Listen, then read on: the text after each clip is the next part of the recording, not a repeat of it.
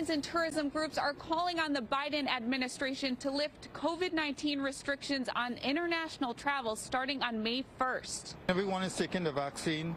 And people taking more precaution in New York, I should say, than other states. We're really getting to the point where opening up international travel again could easily become a reality, but we have to plan for it. On Monday, more than 24 groups made their request in a letter to the White House, which asked for a timeline with benchmarks driven by data. We definitely feel like the light is at the end of the tunnel. All of the public health outcomes and metrics are heading in the right direction.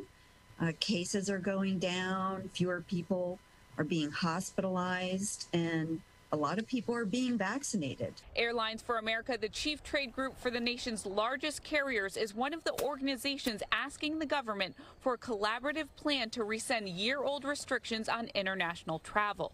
Give us the criteria. What are those triggers that we need to hit in order for them to lift the international travel restrictions?